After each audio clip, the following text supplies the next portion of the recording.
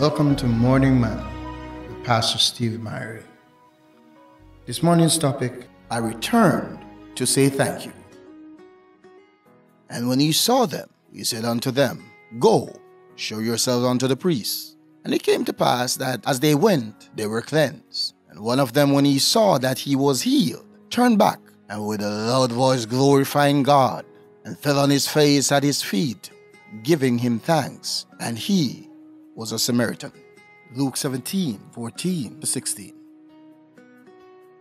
Many times we say, up and thankful, but are we truly thankful? It does not matter what we say. The Lord said in his word that by their fruits you shall know them. Being ungrateful is like a cancer that eats us from the inside out. And if it is not treated, then it can ultimately cause our death. As we observe the children of Israel being in Egypt under bondage, they cried to the Lord that the Lord miraculously delivered them with a mighty hand. But as soon as they went to the Red Sea and they saw a challenge, they started to murmur.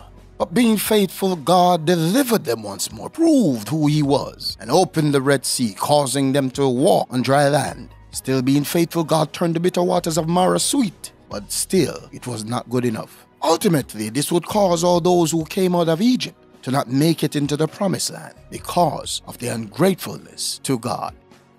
There are many of us who are joyful when God bless us, when we receive that new promotion, when we receive that car. We give God glory. Many times we take the favor of God for granted. Many times we treat God as a sugar daddy, only coming to him when we're in need. But then as soon as he blesses us, then we can't be found. Many times we testify about how God is blessing us. But then as soon as a challenge presents itself, then we wallow in self-pity and is ready to give up. And Jesus answering said, Were not 10 cleansed? But where are the 9? And he said unto him, Arise, go thy way, thy faith hath made thee whole.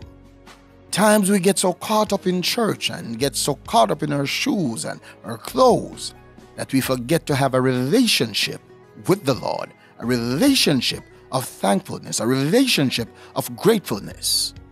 Understand this, that the 9 might have received cleansing of the leprosy, but they were not healed. This one leper who returned showed that his healing was more than superficial. God doesn't only want to bless you in the physical, but God wants to make a change from the inside out.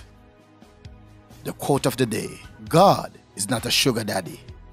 As you go today, go knowing that your life is a gift. So there's some bad things that might come your way.